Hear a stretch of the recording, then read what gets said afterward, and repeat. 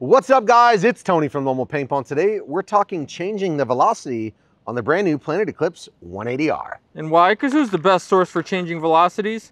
That would be us. It's lonewolfpaintball.com. So it's pretty simple. It's pretty easy. Pretty much we're going to be showcasing, we've got a gold and black 180R today, and we also have the black and gold as well. So we've actually had a couple people like reach out and want to know, how do I change the velocity on it? Which it's pretty simple, but here we are, Mark. And shameless plug, we've got the carbon lanyard 1/8" Allen tool as well. So this bad boy can sit around your neck. Coach in the pits has it, changing everyone's velocity, getting ready to go onto the field. So you've got the carbon 1/8" and just dangles around your neck. So, all right, Mark, easiest way for me to show this would be, if you want to zoom in here on the bottom. I see it, I see it. You do see it? So pretty much backing this velocity screw out right there with the 1/8" Allen wrench is going to be allowing more airflow into the gun, hence increasing the velocity. So I got my trusty Virtue clock here. We're gonna kind of tinker with it a little bit and see what we can't get it up to. So let's put some more paint in this bad boy, Mark. Once again, I think these custom colors looking good though. No doubt about it. I like black and gold. I do, I do. Let's see what it's at though.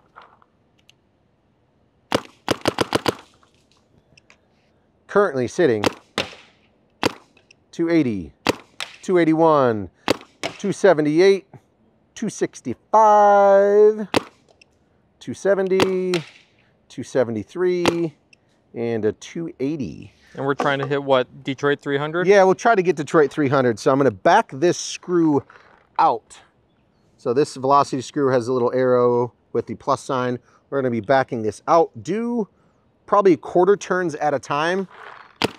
A couple shots off the side to reset, let that reg reset in there, and then go back to the chrono.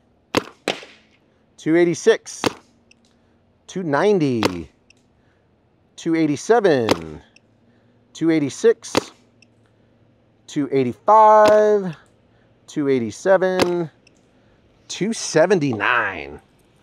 Let's do another little quarter turn. Once again, this screw is coming out. If you were gonna back it completely out of the gun, a little bit at a time. Couple test shots off to the side to reset.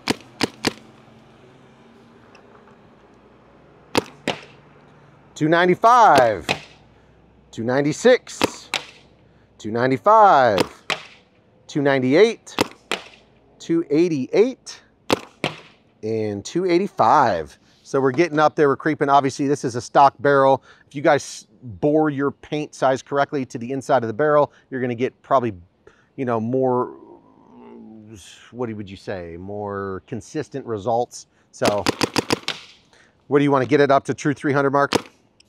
I mean, I guess this gets the You're point at 290. across. Oh, there we go. That's a 301. Oh, busted. 299. She's there. 295.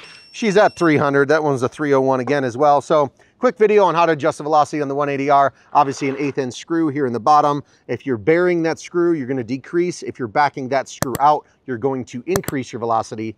And as always, shop the best source. It's lonewolfpaintball.com. Go get yourself some black and gold. Black and gold. Black and gold.